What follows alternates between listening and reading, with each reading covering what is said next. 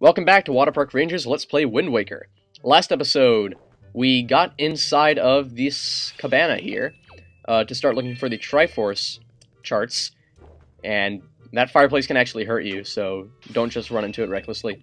Also, as you've noticed, we can actually use our grappling hook in here to break those pots and get some rupees from them. Of course, if you don't want to miss them by leaving some on top of the cupboards, feel free to throw them down and then grab the rupees, which is what I plan to do. Wait. We better hurry so that we don't lose those rupees. They're probably disappearing right as I speak. No, they're not disappearing! Oh well. We got as many as we could. But the reason you can take out your grappling hook is because there's a hidden switch right here, like the ones in Dragon Root's Cavern. It's almost like something out of a hack. It's just right there. And by swinging on it, you put out the fireplace, because somehow the fireplace was controlled by that switch. Not that I'm complaining, because this is a pretty cool part.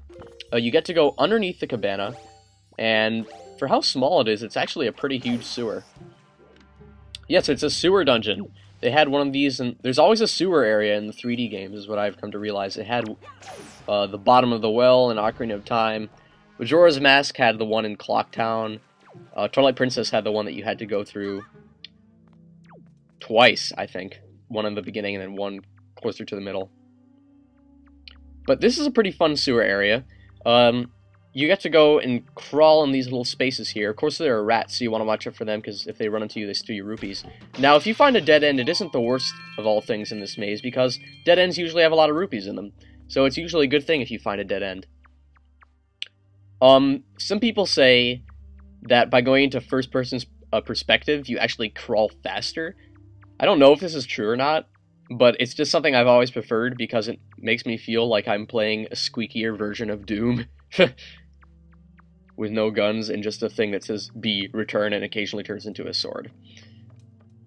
So much fun. Anyway, you just crawl out of here and then you'll always pop up in a different section of the maze unless you happen to go back the way you came. Also, apparently we can target rats through walls. And that switch there can be hit by a skull hammer. These skull hammer switches that you need to use to get through the dungeon. Which is why, once you have the skull hammer, you can get this chart very early. Or relatively early. There are some that you can get very early, but we'll get to those later. There's some you can get without even finding bombs. I know there's one that you only need a highway repair for, and there's a couple that you can get before you even find bombs by having the cannon boats bomb what you need to bomb for you. I know this because I did one run of the game, because I'm hardcore, where I tried to do everything at the earliest possible time. I didn't actually end up finishing the run, I don't think, because it was pretty boring. But I realized that there was so much stuff that you could get done, theoretically, before Tower of the Gods. You could have 12 hearts, and you could already have 3 of the Triforce shards. So there's that. Anyway, there's 100 rupees back there, which was more than I remember being in this maze. So I guess we'd better head down this other crawl space, too. I hate those rats! It's kind of disconcerting how those rats are... Sometimes you hear their enemy music when they're not even necessarily able to get to you. That can be a little bit unsettling. And I guess each part of the maze is color-coded. This one's like green, and the other one was orangish, like brick. Oh, it's like Mario Brothers like colors. That's kind of cool. I never noticed that. I don't think that was intentional, though. Alright. So some of these switches just open up earlier sections of the maze. You'll know it's an earlier section if you go through and you see, oh wait, there's a light, so it's a shortcut without having to crawl. You can now get through there without crawling. These things stay open. Unlike cutting trees in Pokemon. They don't come back. Oh no! I didn't expect you to come out of there! Seriously, I looked in. What? No! Don't take my rupees! Thank you. Okay, there's something very bad down there, but I didn't expect the rat to come out. Anyway... There are Redeads down there. It's a trap. A very well-laid trap. For an idiot, this is a pretty well-laid trap. Okay, so there's a 5 rupees there. Wait, did we drop those from before? I don't usually remember there being 5 there. Well, let's grab it. And there are Redeads, like I said. So, Skull Hammer. Cut. Get rid of them. I hate them. Gee. It would really suck to have these under your house. Just like, what's that sound? Let's go check down in the basement. So, yeah, we defeated the Redeads without too much trouble. I don't know if I mentioned this earlier, but Redeads are, among all the enemies in the game, they're a pretty good source of rupees. So if you want to, you can stand from a distance and just hit them with your grappling hook a lot. And I think you can get more than 30 rupees per Redead. Pretty useful. And I guess this part of the maze is just wood. And it's not really a maze, it's just a straight line. There's also some fossil walls down here, like the kind they have around the Forest Haven.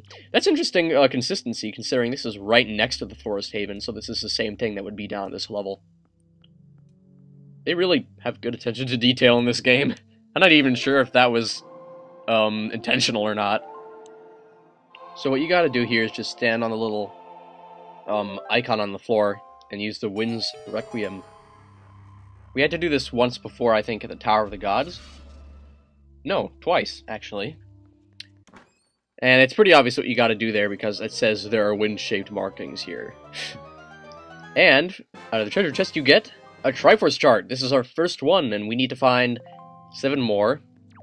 So it's a start. Start of a very long quest. But I don't really mind. Of course, I don't like it as much as I used to. I remember doing it for the first time was actually pretty fun. Because of all the hidden little caves and stuff that you get to visit. But after playing through the game a few times, I admit that this part kind of does wear on you after a while. There's also a sliding puzzle game you can play in here if you really like, and I actually have played all the rounds of it before, but I'm not going to show you it, because honestly, it's not that fun, and it would be a waste of time, in my opinion. We've got an actual game to play here, so why don't we do that instead? Speaking of which, we should probably set our sights on the next Triforce chart, which is on an island which is pretty close to here. So on our way there, I figure that we should drop by another island where I know there's something we can get, because on my Word document I know that there's a treasure we can pull up at a nearby island. So it is located due east of here, exactly 1 square away. So there you are, sail. You eluded me. I think that's all we have to really do in this quadrant anymore. Of course, we're probably going to have some random thing to come back here for eventually. So sail east right over here. Okay, we are at Bomb Island. We've been here before.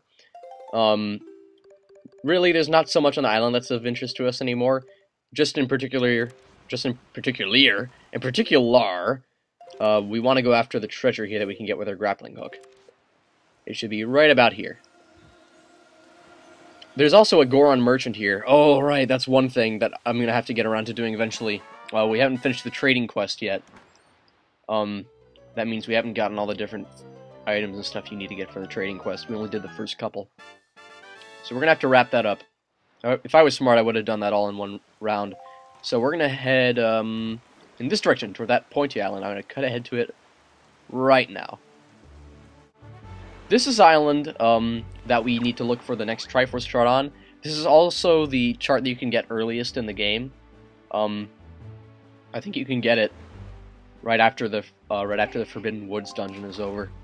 Maybe even before that, because it's pretty much right on the main track, a little bit to the side when you go from Dragon Roost Cavern to the Forest Haven. But anyway, this is Bird's Peak Rock, or was it Bird's Rock Peak? No, Bird's Peak Rock, I'm pretty sure that's it. Wow, I just looked at the name and then I forgot it. Not that it matters. So, yes, we do have a treasure here to pull up. This is not the Triforce chart. It's just a treasure that we can get here. Because we are around the 9-minute mark, I figure that we should probably get the chart here next episode. So for now, we're just going to have to be content with whatever we pull up from here. My guess is it's 200 rupees.